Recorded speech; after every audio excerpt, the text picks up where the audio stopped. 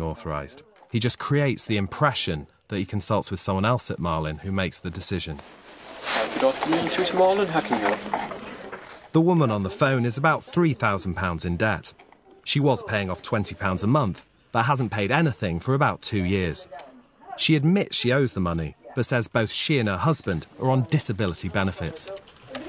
Because our solicitors have been speaking with us previously. They're looking to approach via the courts to see if they can get this paid either via a warrant of execution. What that is where the county court bailiffs actually attend the residence and goods can be noted and sold at auction. Obviously, I'm trying to avoid that with you, so if you could, can you not even get to say £100 as a down payment, then we can review your account? What sort of figure do you think you may be able to get to? And what moments? Yeah, what I can do, I can find out if we'll be able to do that, the 100, and call that, you know... We've asked Heather Keats, whose charity runs a chain of over 80 debt advisory centres, to view Tom's undercover footage and give us her professional opinion. Can I just see if I can get that authorised? Won't be a second. Okay. But he just puts her on hold. Have some of that, that's right, £100 a month, £100 down payment, so you'll get that on your stats, rather than 20 quid, 20 quid a share. Where's he going to get 100 quid from? People have money, man. We can get money with people. Tell her all the bad parts, scare them a bit. The solicitor's looking to apply for a warrant of execution with the county courts, because they can go around and take goods and sell it to make some money back in the account, because you're in arrears. However, I may be able to bring it down for you, make him sound like you're doing me a favour. Could you get the 100 quid? I'll see if we can get it authorised. Yeah, it shouldn't be a problem. Job's good, really, isn't it? In order for them to get the money at a rate that she can afford, then there needs to be a lot more discussion rather than just plucking figures out of the air. When he's suggesting that bailiffs go in, they would have had a county court judgment specifying instalments, and she would have had to have been in breach of those instalments for him to be able to send the bailiffs in. So I'm surprised that he hasn't mentioned that. In part 2, we reveal more tricks of the debt collection trade. Half the time I'm trying to hang them. Yeah. And I'm asking questions in order for them to hang themselves. Yeah. I just give them the rope. And the impact they can have in ordinary homes. I was losing sleep, it was affecting my work, it was affecting our relationship, causing general disruption to the family. Debt collectors are becoming a greater part of many of our lives. So what do they do to get you to pay up? Our reporter Tom Randall has been filming undercover as a debt collector with Marlin Financial Services.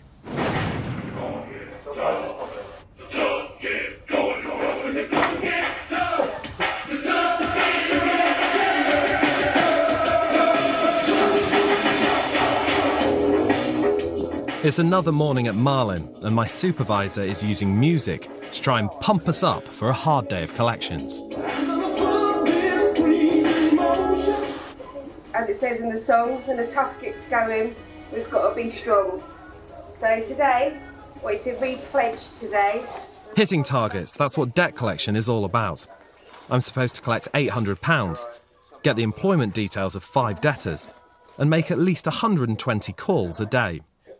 And I get 3 minutes for toilet breaks. I'm soon back on the floor, learning more tactics. First one. For some people who don't pay, Marlin sends out letters in the name of a different company, which gives the impression that the matter has become more serious and the debt has been handed on to someone else. Bramble is what we use. It's like a sister company, but it's the same company, it's the same thing. All it is Marlin send out letters, Marlin lets head of paper and stuff. If that doesn't work, then it goes through to Bramble, which is Bramble Debt Recovery. And it's all worded differently, it looks a bit more scary, and it's now been passed to us for enforcement, just to sort of speed people on to pay. But we are Bramble, we are Marlin as well. My name is Paul and I'm from Bramble. Yeah, that's the bit I didn't really understand. It's just a pseudonym in case, because you want to come across a different company. So. Heather Keats is concerned that this breaches the OFT guidelines. in terms of not misrepresenting yourself, actually making it clear who you're working for. I mean, Section 2.2 spells out the unfair business practices. And so the idea of actually building separate companies and giving them separate names and actually sort of passing the debt from one to another, whereas it's actually within the same environment, is very misleading.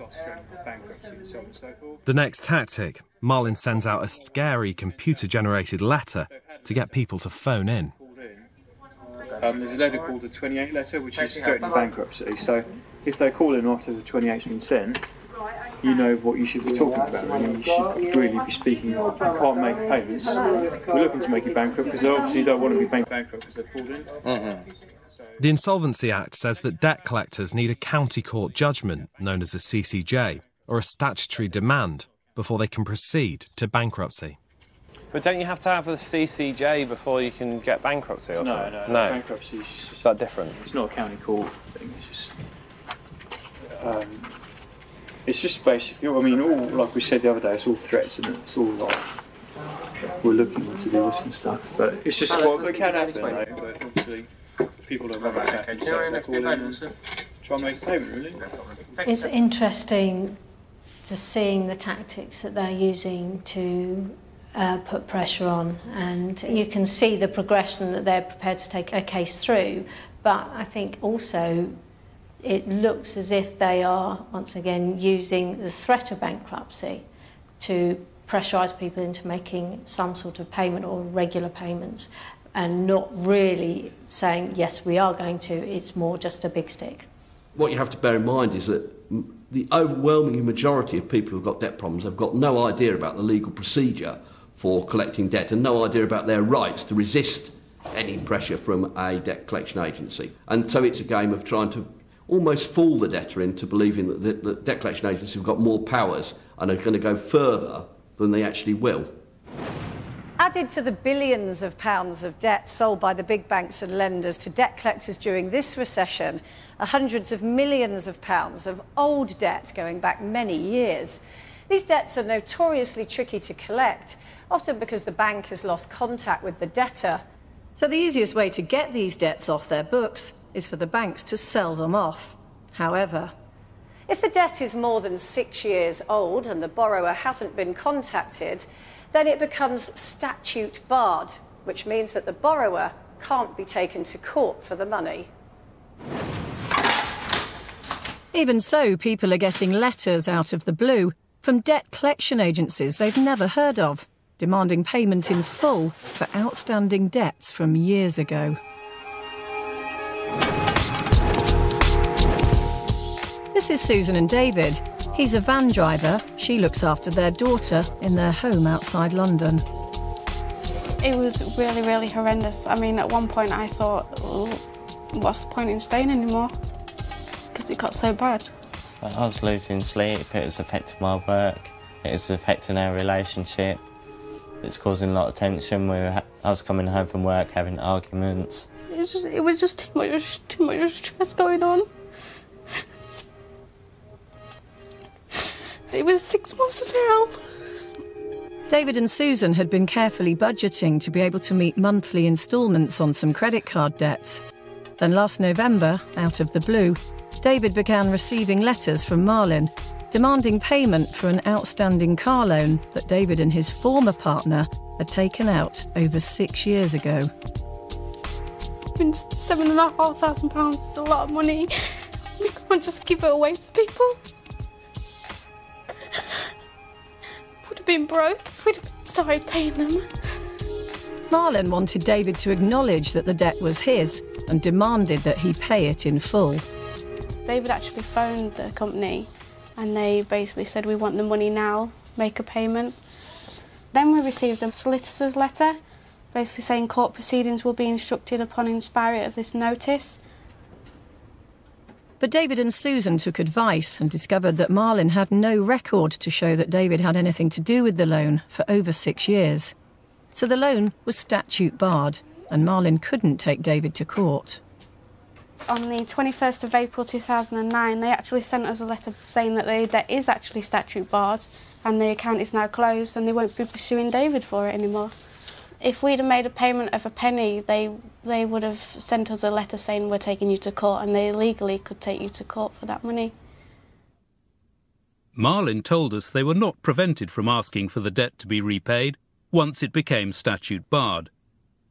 However, prior to notice of this programme, they had changed their processes to ensure such issues are treated with priority.